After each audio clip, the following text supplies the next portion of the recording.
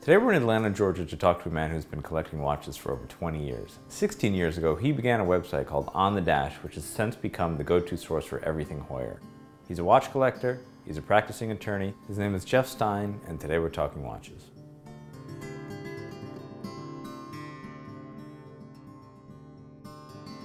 So Jeff, thank you so much for appearing here on Talking Watches with us today. Absolutely, glad to be here. So you and I have known each other, we figured out just before, since middle of 2009. And why did I contact you in 2009? You were having some kind of questions, issues, angst about a vintage Heuer Camaro. It was white and it had 2 registers. That's all I remember. That's exactly right. And so that's the type of email that you probably receive how many times a day as the owner of On the Dash? Right now it's probably 4 or 5 a day. Per day. Somebody just asking, is this watch right? Just some inquiry from the public. And that's what you were. You were just a face in the crowd. Who's this guy Ben and why is he worried about his Camaro? So you're a little different than most of the kind of horological academics in that you actually collect to support the learning about each watch. Which explains a fair amount of this collection. I'll find myself writing about a particular watch, and then in exploring the history, I'll end up buying a few, borrowing a few, just to support the posting and to just experience the watch. And it seems that a lot of the watches we see here are really kind of the chronological ascension of Heuer. So we start over here in the 1930s. Right. And what are these 2 watches over here? They're called Fliegers, and they're 2-register pilot's watches. The one you're holding came a little bit later. It's a 2-button, 2-pusher model. So that's really where my collection starts, in the mid-1930s. Sure. And then from there we go to the Ottavias? Well, we've got a little area there with some Heuers from the 40s and 50s. Mm-hmm. Heuer did well with the triple calendars. Here are a couple of 40s, 3-register chronographs, very early Valcho 72. 1950s, they were doing a lot with Abercrombie and Fitch back then. Mm-hmm. So fair number of seafarers and some plain 3-register chronographs, Valcho 71, Valcho 72. And so then from there we jump into the Ottavia. Exactly. It seems like you have more Ottavias than any other model. Over the years, my collecting has kind of shifted that direction. This is the first one I bought, probably not this exact piece, but a model like this, probably around 2003, 2004. Mm-hmm.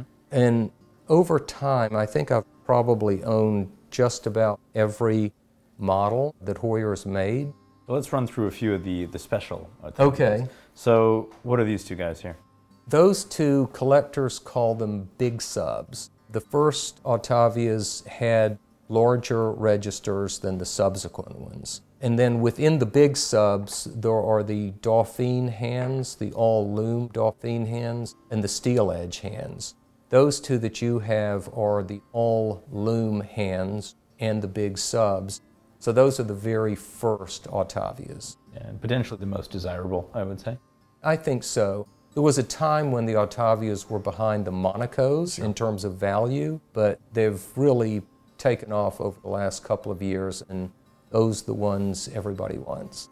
And this is another special one. Right. This one was about a year ago, and collectors refer to it as the all-lume Ottavia. Most of the watches you see there either have applied metal markers or the very early ones have painted lume and numerals. We've seen a handful that don't have the applied markers. They only have the rectangular lume.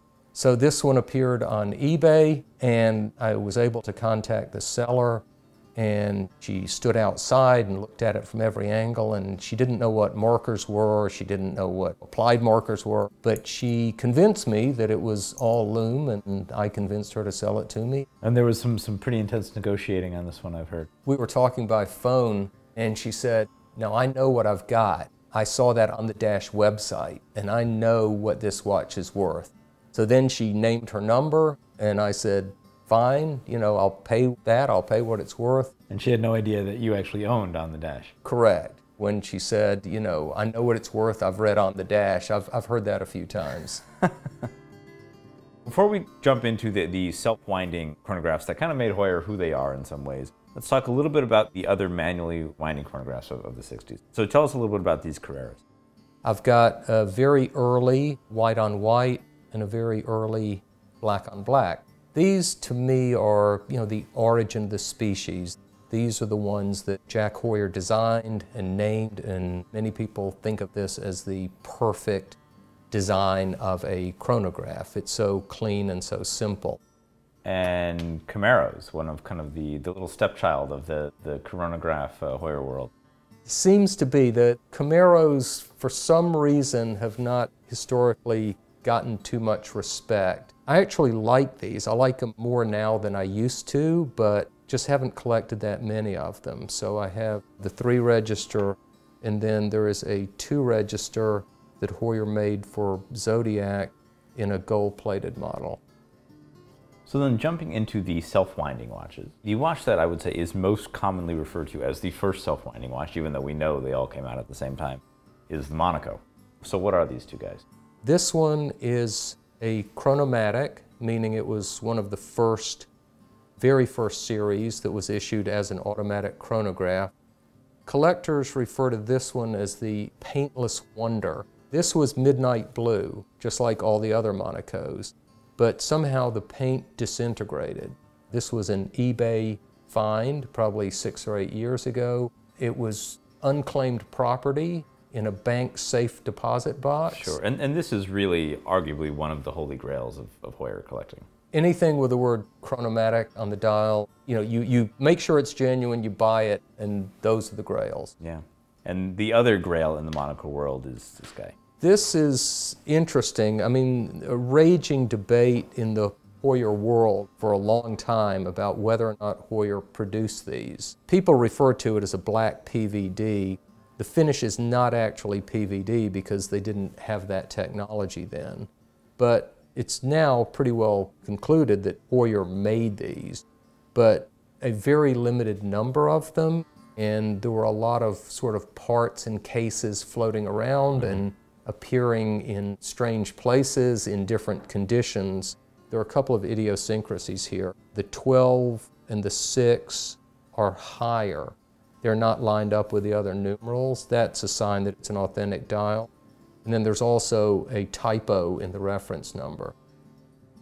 And then we see from there an enormous, really, collection of automatic Octavias. And the very first one is a chronomatic. Correct. This one, the collector that had this, he was in Brazil, and he wouldn't sell it.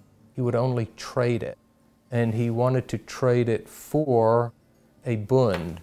So I began making phone calls, scouring eBay, and sent him the Bund. He sent me the chronomatic, and there we go. And then we have an enormous, really, progression of Octavias. So what's the next one here? I mean, this gets kind of technical, the early Octavias. They're all reference 1163, which is the lowercase. They all have 36912 on the hour recorder, as opposed to the later 1 through 12. The difference, believe it or not, between these two watches is the base of the V in the word Octavia. This one is flat and this one is pointed. So that means this one is earlier and this one is later. And as in so many of these watches, the one people tend to chase and feel good about is the earlier one. And that one arrived yesterday. So to see whether that V was flat or pointed was just one of the highlights of yesterday. Sure. And then we go into several other variations of really a very similar watch. Very, very similar. You know, the one that put Heuer on the map was the Viceroy. 1163, sold for $88 if you sent in proof of purchase of 10 packs of Viceroy cigarettes. So $200 watch, which is what the others were selling for at the time, it was for $88. This one is kind of interesting. It's engraved Parnelli Jones 1970-71 Champs racing team. Vell's Parnelli Jones was the racing team that won, I believe it was called USAC, Indy-style racing, 2 years in a row. One more that collectors are very interested in. This one is called the Orange Boy, and it is identical to the Viceroy, except every accent that's red is orange on this one. Fairly rare, maybe we see 10 or 12 of these a year. So something that isn't maybe as well known by most average watch collectors is that, similar to the way that Rolex made Submariners for the British military, Tudor for the Marine Nationale, Heuer actually made chronographs for a few different military forces. Correct, and what I've got here in the 70s era Octavias, there are 3 that were issued to the Israel Defense Forces. This is the last of the 3, and the marking on the back, this is the correct marking for the equivalent of Navy SEALs in the Israel Defense Forces. Something else that's gotten a fair amount of attention lately, just because a trove of them emerged, this one was issued to the Kenyan Air Force. This again is sort of mid-70s. It's got a military marking on the back, KAF, Kenya Air Force. And I think that kind of references or alludes to the fact that Heuer was truly a tool maker at the core of it, and we see so many dashboard timers here on the table. Well, we'll go to this one since it's in the neighborhood. The story that came with this one, and I've never really sought to prove it or validate it, is that this pair was in the control tower of the airport in Geneva, Switzerland in the 1930s. So this is my earliest pair of dashboard timers, and this is the Octavia that 30 years later became a chronograph. This set of timers I bought on eBay. I want to say it was at least 10 years ago. And in this photograph, this is the car owner, chief mechanic. His name was Isert. This set was used at Indianapolis Motor Speedway in the mid-1960s. The sticker here converts a time on the Indianapolis Motor Speedway into miles per hour. But to me, the most interesting thing, if you look at the top sheet, the name for the driver is Clay Reg.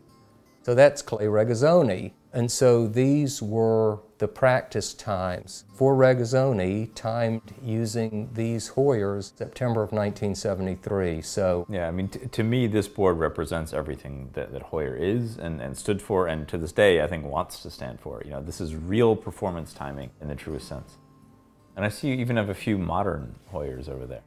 Yeah, I'm interested in, what Heuer is doing now. This is the first reissue of a Carrera that was in what became known as Jack Heuer colors. Red accents, the gray. I think this was, his favorite color scheme, so Heuer reissued this one in 2004. This is an Aqua Racer. I wear every watch in the collection, and sometimes you just stand there in the morning and you say, I just want a badass watch. So you could say that this has become such a huge part of your life. You're up in your office almost every night, scanning, reading, reporting about the Heuer community. Right. To me, most of what I'm doing here is tied to the website. Right. And we have an incredibly strong community. The discussion forums and social media and Instagram and Facebook groups, that is one of the huge pleasures of this hobby. And I can't imagine just having the watches without this community. Maybe that's the way it was done before the internet, but that's what makes this, to me, such a great hobby.